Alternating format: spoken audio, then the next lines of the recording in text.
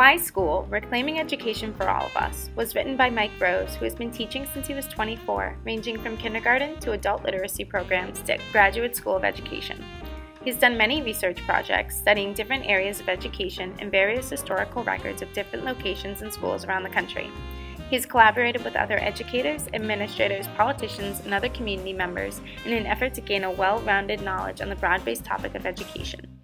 In this book, Rose addresses some of the big questions of public education and what it means to be educated. In each chapter, he begins to answer these questions using his background in teaching and research in psychology. To inform his opinions on the topic of public education, he draws upon his insights regarding history, politics, and educational psychology.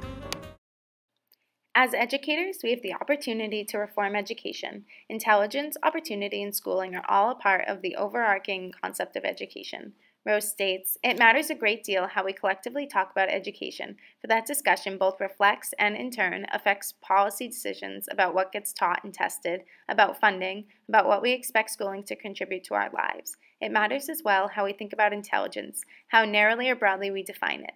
Our beliefs about intelligence affect everything from the way we organize school and work to how we treat each other. And it surely matters how we think about opportunity. Ours is the land of opportunity. That phrase is a core part of our national story, but opportunity is determined by public attitudes and public policy." Mike Rose makes an incredible point about what a profound impact teachers can have on their students when they truly believe in them and put forth as much effort into educating their students as they expect in return. Rose states, "Looking back on it all, I realized that McFarland's class, in addition to giving direction to my life at the end of high school, would also affect how I teach, the way I understand opportunity, and my hope for what schooling can achieve. It was a course that provided me an abundance of knowledge and skill, but too, the deep emotional satisfaction of using my mind. This just goes to show that students are always watching and always listening. You never know the effect you as an educator can have on a student, so you better make it count." Rose deals heavily with differences of education in places of wealth versus poverty. Wealthy communities have more to offer students in the sense that they can spend more money on educational programs and extracurricular activities, while more poor communities don't have the same luxuries and tend to produce students who are not as concerned with learning as they are with the bigger things that they have to worry about other than schooling. Rose says, "We need to pay attention to the experience of going to school when considering education reform. He believes that it is our experience of an institution that determines our attitude toward it, which is incredibly important to keep in mind because the student's attitude toward school will effectively answer the overarching question, why school? He spends a great deal of time expressing how his own education shaped his ideas on the matter. He talks about how each subject taught him something different about the world and our society, which is an incredible example of how important education can be in preparing us and helping us to understand the world. He explains the different ways certain subjects and lessons learned related to various facets of real-world experiences." Mike Rose uses part of his book to discuss the ways in which the No Child Left Behind Act and the Race to the Top program have an effect on the education system, accountability and standards in particular. Rose states, "Accountability is essential to any public institution, but simplified, single-shot accountability mechanisms will yield simplified compliance, and therefore they need to be scrutinized." He also touches on the interest that education plays in the business world. That aspect is important because schools urge the preparation of a skilled workforce. Rose says if business truly wants to have a positive effect on the education of our children, the discussion must extend beyond the problems with our school to the economy and culture in which those schools try to do their work. What is knowledge? Who defines being knowledgeable? These are a few of the questions Rose touches upon as he begins to discuss the cultural conflicts of knowledge and how it shapes the identities of many people. Rose argues that in society today, people believe that knowledge is dependent on social class. There has become harsh judgments to the cultures people grow up in and how they are raised, believing that it affects their ability to gain and have knowledge. As a society, we need to be more open to the different ways people obtain information.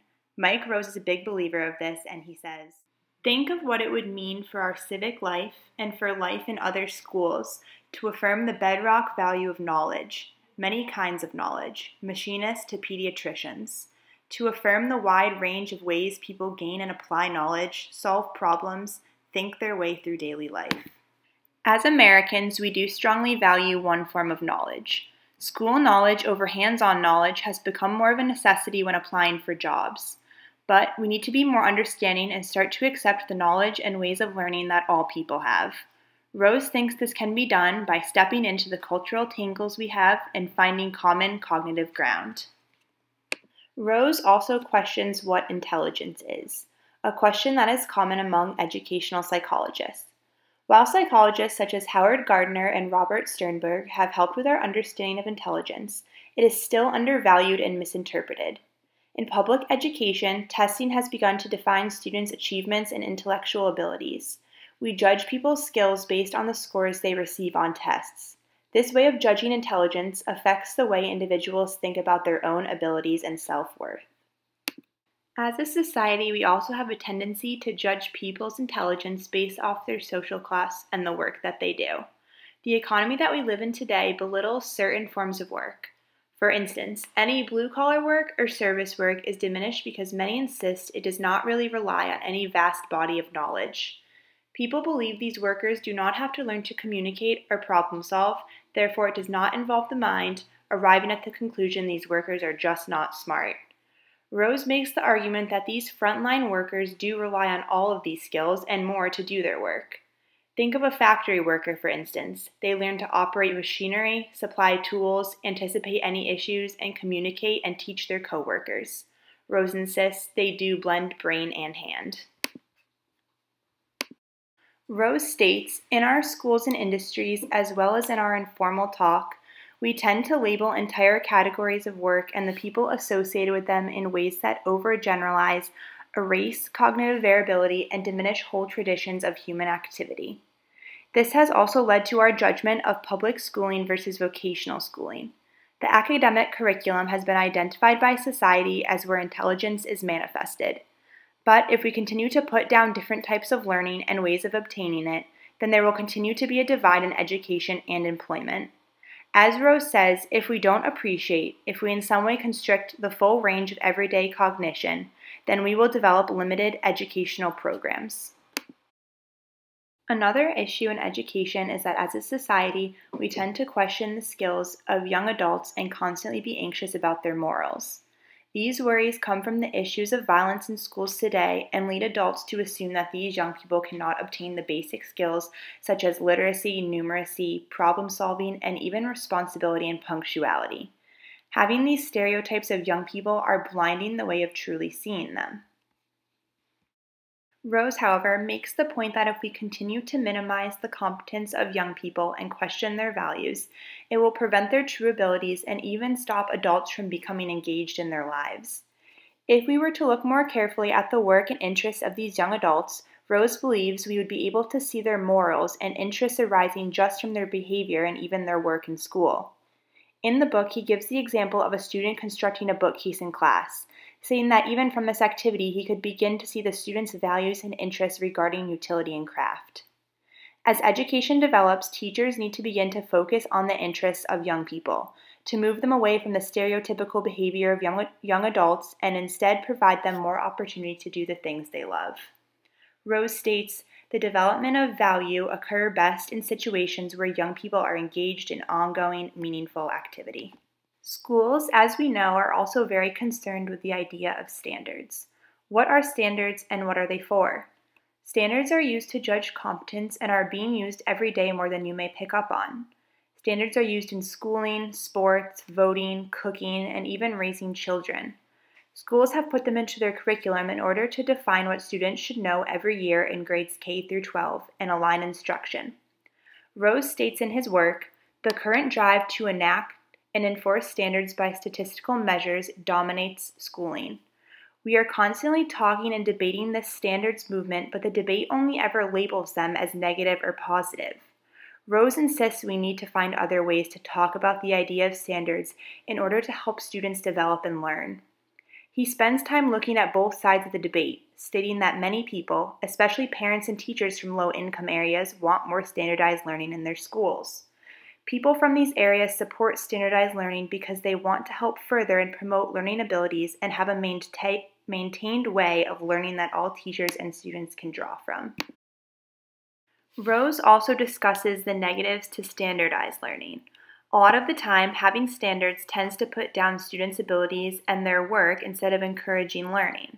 Mike Rose argues, Standardized measures can limit the development of competence by driving curricula towards the narrow demands of test preparation instead of allowing teachers to immerse standards in complex problem solving and rich use of language.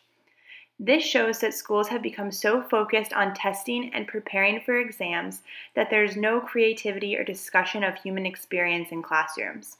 Take a look at this video about standardized learning. Useless. Dozens of studies have shown that the kinds of standardized tests we use predict almost nothing about your success later in life.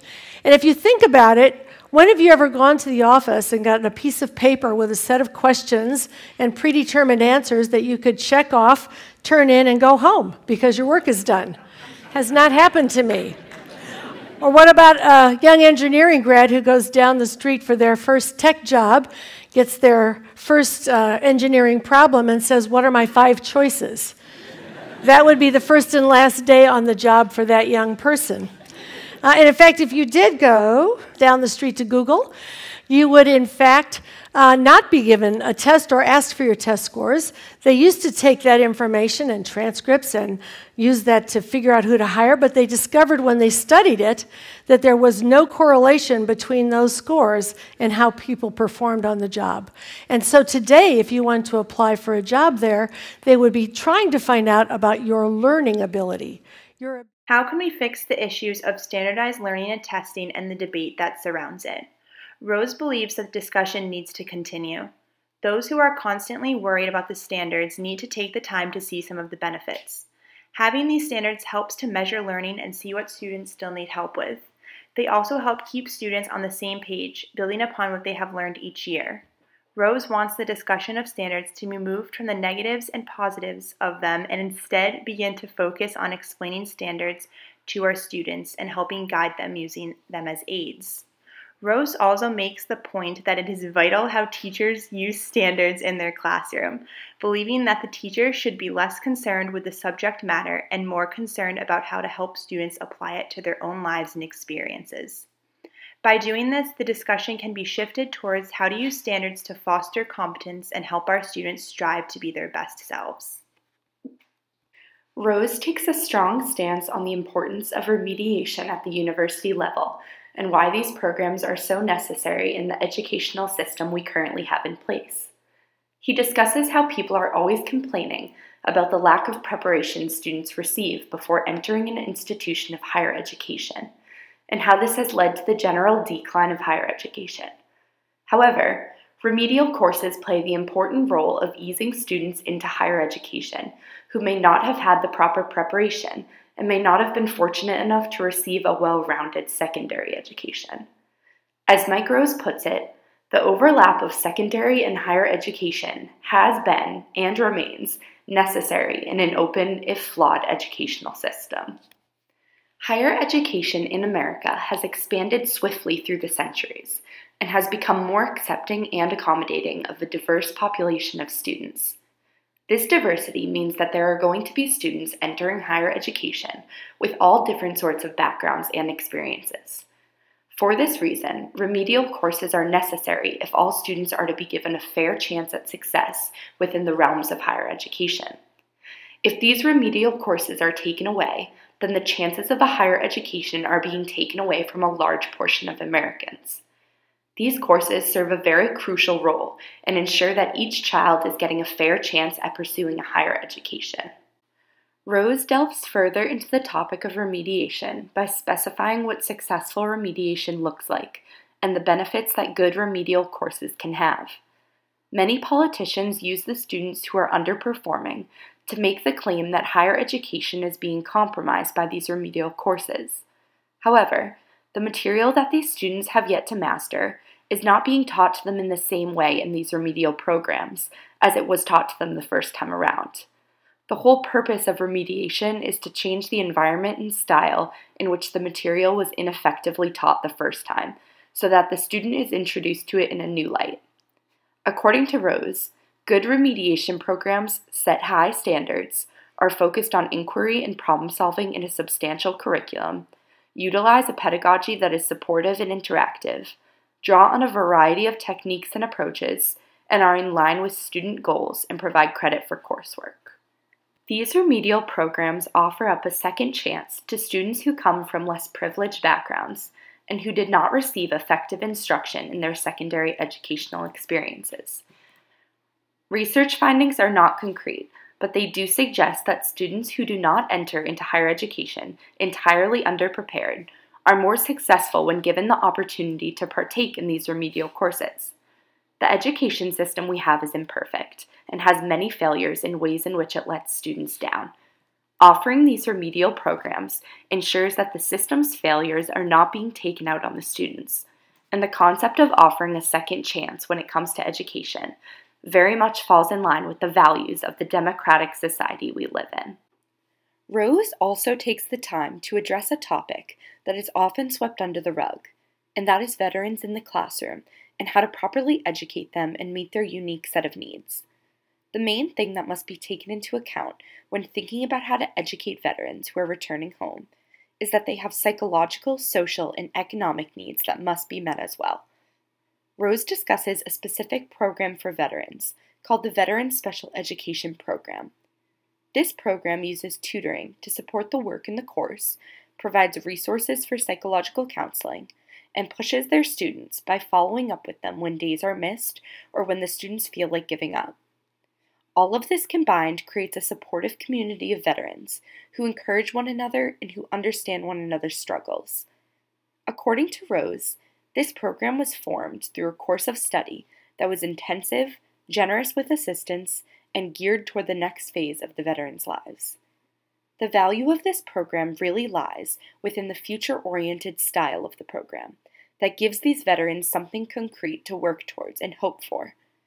Rose really emphasizes that these veterans are a special population of people that must be educated in a different way than we choose to educate the general public.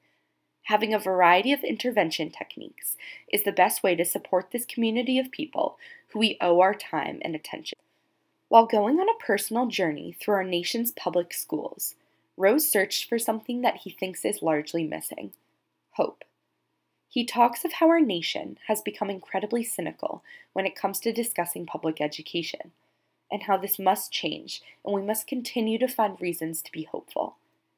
He talks of how he visited classrooms all across the country, and in each one he found exceptional educators, children who were excited to learn, and a multitude of reasons to be hopeful. He makes the argument that we must adjust the way that we choose to talk about our schools, because the blind anger that is used right now is simply unproductive. Rose says, "What I am suggesting is that we lack a public critical language adequate to the task. We need a different kind of critique." What Rose is implying is that our public schools need change, and change requires criticism. However, that criticism needs to be constructive, and the language we use needs to reflect a desire to solve the problems in our public schools, not just to tear it apart. As Rose says, safety, respect, expectation, opportunity, vitality, the intersection of heart and mind, the creation of civic space. This should be our vocabulary of public schooling. We need a vocabulary that reflects these values, because changing the way we talk about our public school system is the only way to ignite the hope that we so desperately need. When looking for the good in our public schools, Rose truly believes that it is to be found in the small details of the classroom. He notes that it is easy to get caught up in the politics of education and the testing that is so heavily emphasized, but that there's a great deal of value to be found in the small details of classroom life, such as in the techniques of an exceptional teacher or the curiosity and creativity of students. Rose claims that neither the sweeping rhetoric of public school failure nor the narrow focus on test scores helps us here. Both exclude the important, challenging work done daily in schools across the country, thereby limiting the educational vocabulary and imagery available to us. By focusing on these large-scale failures of the public school system, we are failing to account for all the small-scale successes that happen on the daily in classrooms all around the country. Rose makes a call for action to reevaluate the way that public school education is talked about and the work to enhance it. In his eyes, the way to do this is to take a closer look at the details of classroom life and focus on all the daily successes that take place in these settings that are oftentimes overlooked.